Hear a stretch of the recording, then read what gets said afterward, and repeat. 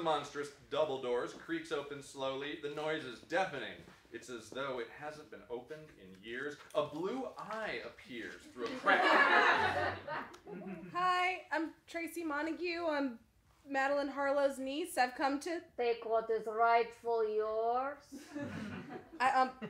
Well, rightfully is an interesting way to put it. I don't know how rightful it is, but it's what my aunt wanted, so... The door opens, revealing a diminutive blonde woman in her 30s. This is Elsabeth. She wears an outdated maid uniform, very Gosford Park. Her voice is odd in that she sounds like she's maybe doing an impression of an elderly lady at all times. Master will emerge momentarily. Elsabeth looks off to the left and rushes away. Tracey and Cecelia look at each other and mouth, "Master?"